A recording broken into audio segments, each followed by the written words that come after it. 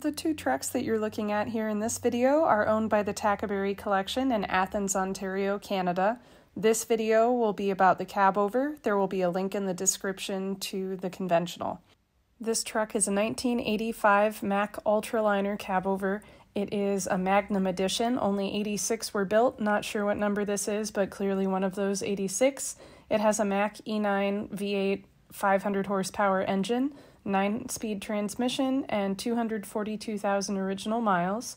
It was originally sold in Cleveland, Ohio. Dick Best in Boardman, Ohio bought it new, and the Tackaberrys bought it from him. If you're new to my channel, welcome. There is a playlist of trucks specifically from the Tackaberry Collection that I will continue to add to over time, and there's also a playlist of over 300 other truck tours. Enjoy the rest of this video, and thanks for watching.